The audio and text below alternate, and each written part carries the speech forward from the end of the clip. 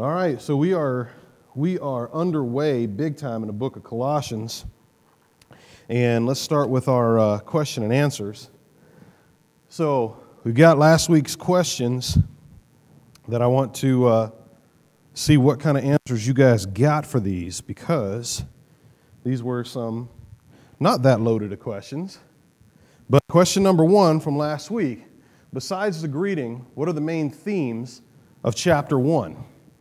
The supremacy of Christ. Okay. You have one? Growing in Christ.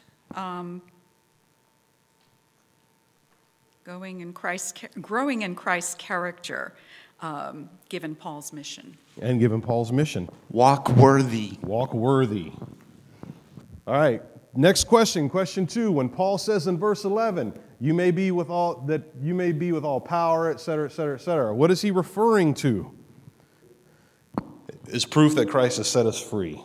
That is a good answer. Well, I think you're talking about fruit of the Spirit, but I had written down it was the same power that raised Christ from the dead.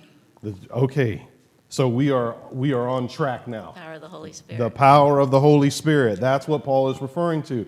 The Holy Spirit, the power of the Holy Spirit at work in us is what produces the fruit.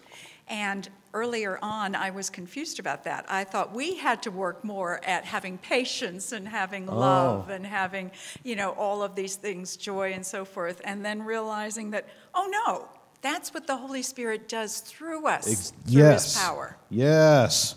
Okay. So this is kind of a little bit of an open-ended question. In chapter 2, what do we learn about Christ? And if you say nothing, God help you. If you say nothing. His preeminence. About his preeminence. He reconciles a fallen nation to his Father. Okay, so he reconciles. That he is the ruler over everything, king of the universe. He has qualified us to share in the inheritance of the saints in the kingdom of light, and he rescued us from darkness. Yes. I was reading it in my NLT. Okay. And I liked the way it said it, and now I don't know if I can find the exact place where. He has reconciled you to himself through the death of Christ in his physical body. Get it. And he has brought you into his own presence. You are holy and blameless as you stand before him without a single fault, which is, amazing because we live our lives in sin. And just because he gave his life, physical body, it means that we get to stand in front of him. We could have never done that otherwise. There you go. There you go. About love and understanding of everyone.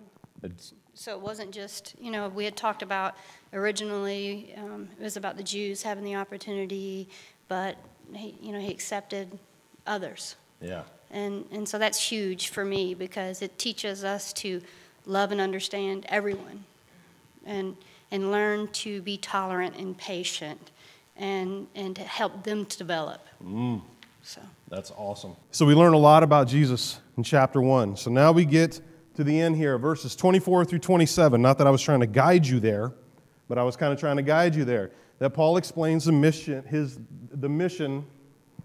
of, because grammatically that makes sense. Okay. Yeah. So Paul, all right, the mission of his ministry. Yeah, there you go. Okay, so in those verses, those 3 verses, Paul explains what it is he's doing, what his ministry is all about. Okay, what he's all about. Yes, back in the sound booth. To make the word of God fully known. To make the word of God fully known. To the Gentiles. To the Gentiles. I looked it up in Haley's Bible handbook. Okay. And it said Paul was not saying that the suffering of Christ is insufficient for our salvation, but the church as a whole cannot arrive at perfection till it has gone through suffering. Paul was anxious to bear his share. Ooh. That's really good. That's, man. So Paul, his mission is to preach Christ to the Gentiles. And remember when we talked about this, we look at this in the book of Acts. We had Paul, the artist formerly known as Saul, okay, who had a very specific mission before his relationship with Christ was to deliver scrolls and persecute Christians, right? People that loved Christ. And he had a particular disdain for Gentiles. So when God knocked him off his high horse and Jesus spoke with him directly, he said, your mission is now to go and preach the word and make the full word of God known to who? The Gentiles. Yes, our Lord is not without a sense of humor. I love it. These are spectacular answers to these questions. You guys are soaking this in and learning it and knowing it and understanding it and able to regurgitate it, which is incredible. Which is incredible. It is to the edification of the Lord and to his body, which is each other. So now, as we go into chapter 2 in the book of Colossians, I got more questions for you. So, this week's questions. The first one is, what does Paul say in order that no one may delude you with plausible arguments? He says something so that no one may delude you with plausible arguments. What does he say? The second one is, Paul tells us in the second chapter of the book of Colossians that God makes us alive. How does God do that?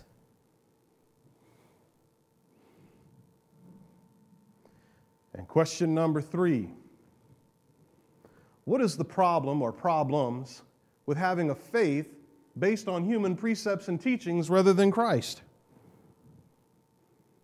Well, I bet I've got some speculation and some opinions on that one, boy.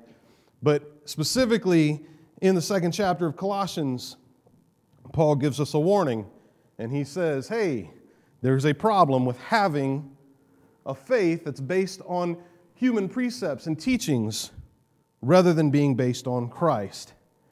And what kind of problems do you think you're going to run into if that be the case?